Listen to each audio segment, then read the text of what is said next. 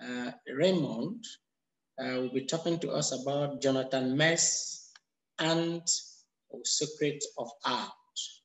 And so maybe if Raimund is really there, you can really position yourself to take the floor. Thank you so much. Thank you, Daniel. Oh, this is my beautiful friend. Oh my God, it's you. Yeah, I'm so glad to see you again. Yeah. Greetings to Cameroon, man. Thank you. Thank you. Okay, great. Thank you. Okay, first thanks to you, and then of course thanks to Kaja for organizing this, for bringing the mythical family together. Thanks to the team in Warsaw for making this possible, and that's my personal concern. Thanks in advance to all of you for your patience in advance, because I think you will need some patience, because I'm presenting you the most adult child of art, and maybe the most stubborn adult child in art.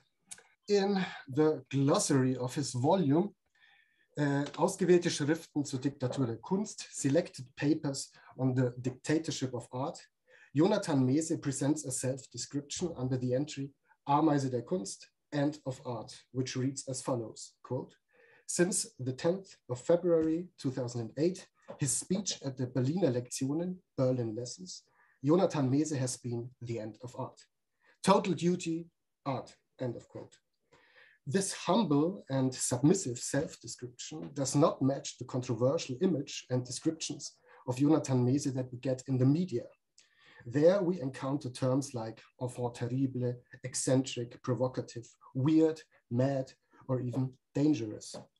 For those of you who don't know Jonathan Meese, I made a short compilation of some sequences, interviews, and performances. Have fun if this works. Okay. Ich bin Jonathan Meese. Ich bin ein Spielkind.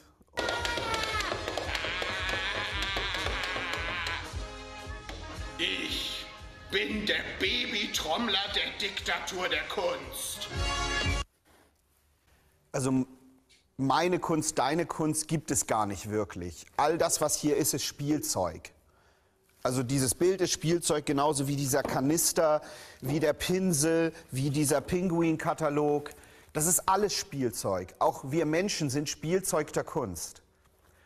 Und wir haben zu spielen. Mit all dem Material, was da ist. Mit Eiscreme, mit Essen, mit unserer Kleidung, mit unseren Haaren. Wir spielen. Ja, und wenn wir mit Macht spielen, dann geht es.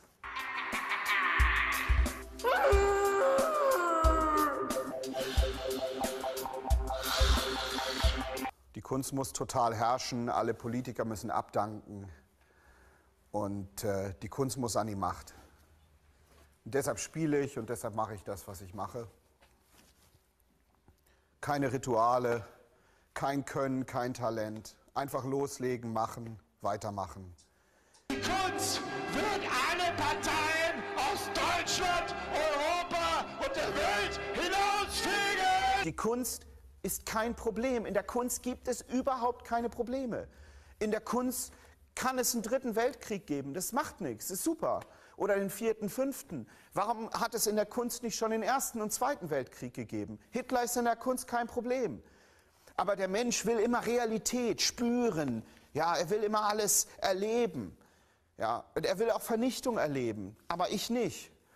Und ich habe eben gespielt und habe immer gedacht, was soll das? Was sind das für Kriterien? Gutes Bild, schlechtes Bild.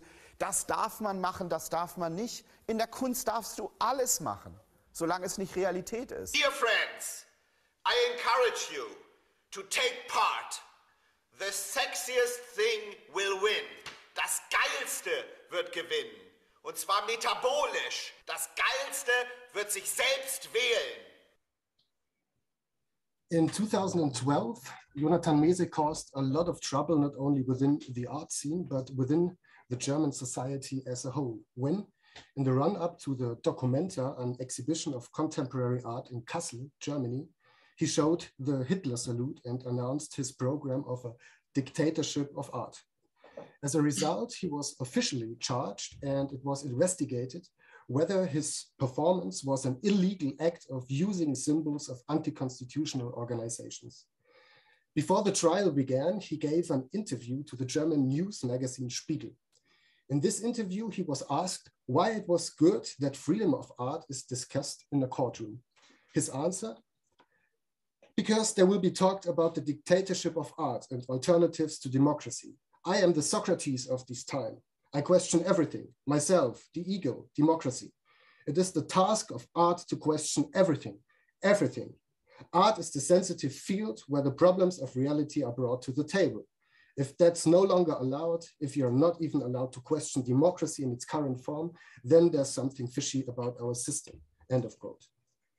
The fact that he not only calls himself a second Socrates, but also dedicated a performance to the famous philosopher in 2005, prompted me to investigate to what extent the comparison is conclusive and maybe to grasp the phenomenon, or rather force of nature, called Jonathan Meese. I will illustrate this by means of 3 points. First point, Socrates and Jonathan Meese as enemies of the Constitution. Second point, philosophy and art as play. And third point, Socratic and messianic irony. To the first point, Socrates and Jonathan Meese as enemies of the Constitution. Even though in Plato's Politeia, Socrates appears as a critic of democracy, he is said never to have rejected the political system in which he lived in such a radical way, like Jonathan Meese rejects his own. For example, he says, it's all about democracy being a human horror. It's the worst horror film ever. Or democracy, do it, just go away. Democracy, go away.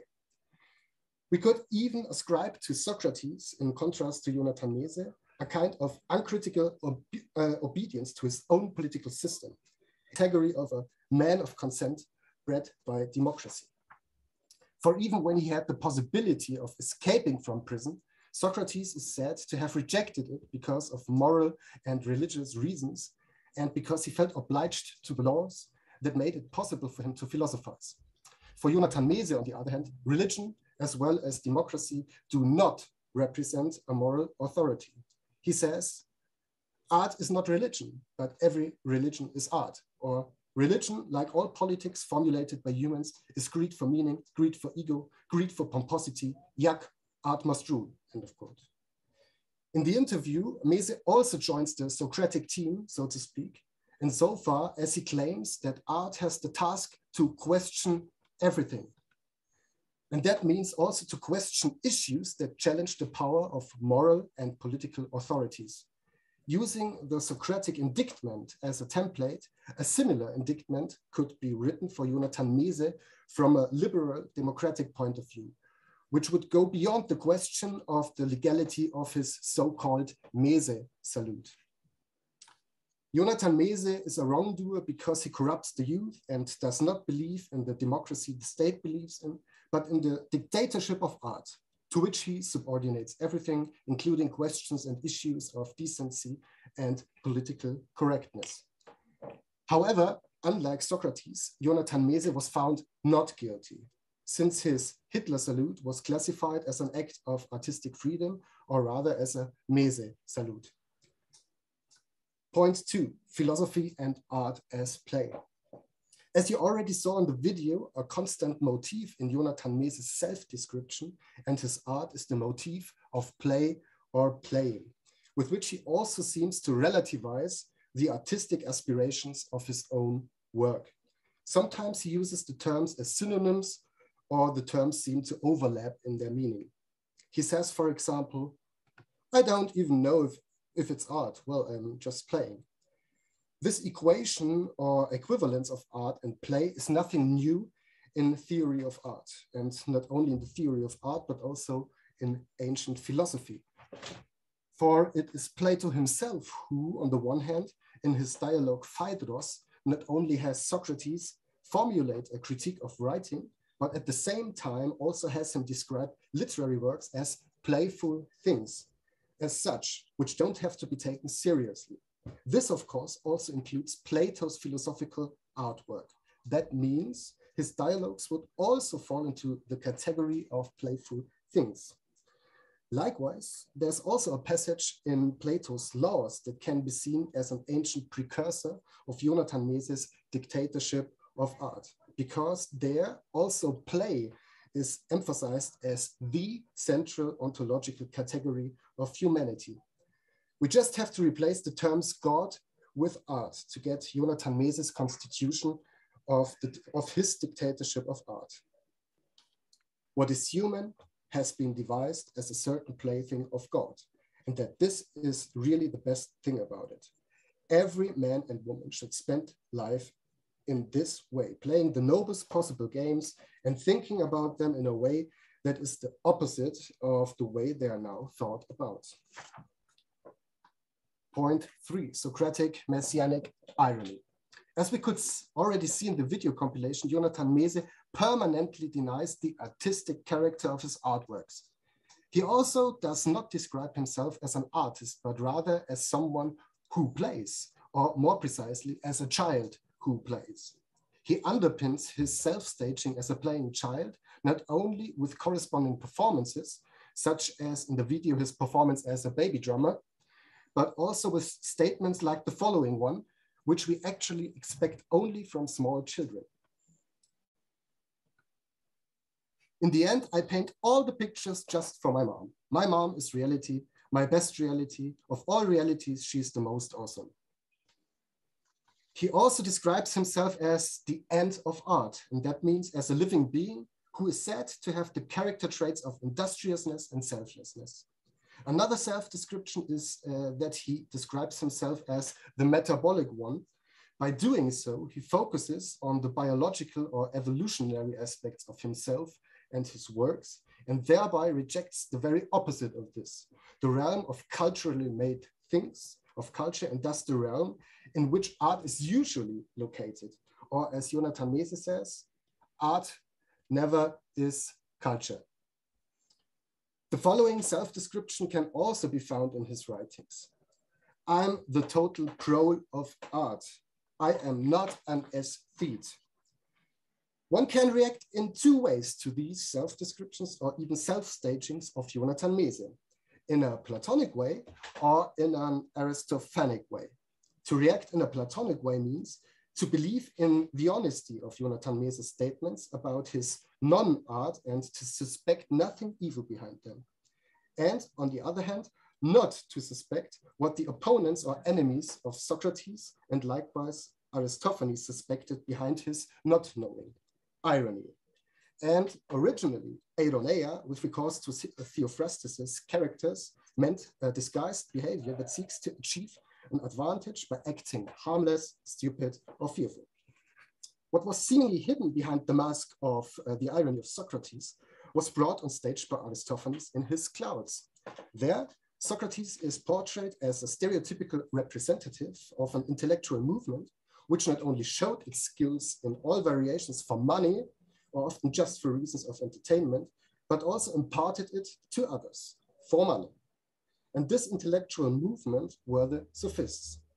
Here it is precisely the popularity, the success, the supposed charlatanry, and especially the economic advantages of the sophists that can be regarded as the criterion to draw a parallel between Jonathan Meese on the one hand and Socrates on the other hand. Jonathan Meese as the pars pro toto of the modern art scene and Socrates as the pars pro toto of the sophists. Regarding Jonathan Meese, we could say analogously, also the playing child, Jonathan Meese, is involved in the very adult processes of our modern system, not only in the processes of modern art system, but also in the modern system of economy, which is closely linked to the art system. And he does not profit badly from this link because he gets paid very well for his playing. He gets paid by the same adults of a liberal, democratic, and capitalist society, which he's so often complaining about. He merely hides this fact behind an innocent mask of irony. That is what a conservative opponent of Jonathan Meese and his art would say.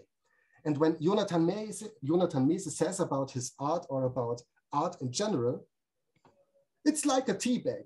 People make a basic shape, they give a tea bag to me, and I just pour hot water on it. That's all an artist does, end of quote. If Jonathan Meese says this, a lot of conservative critics of modern art would agree on that honest point. But they cannot blame the artist who doesn't even claim to be an artist. What Jonathan Meese is performing here is Socratic irony within modern art. And with both Socrates and Jonathan Meese, we don't really know where to locate them. They seem to have no place, or in Greek, they are atopoi, placeless. And despite this maybe flattering comparison with Socrates, the end of art, Jonathan Meese would probably be very annoyed by my presentation, because away you go, Antiquity. This is very important. May Antiquity disappear forever as a cultural program. Thank you very much for your attention.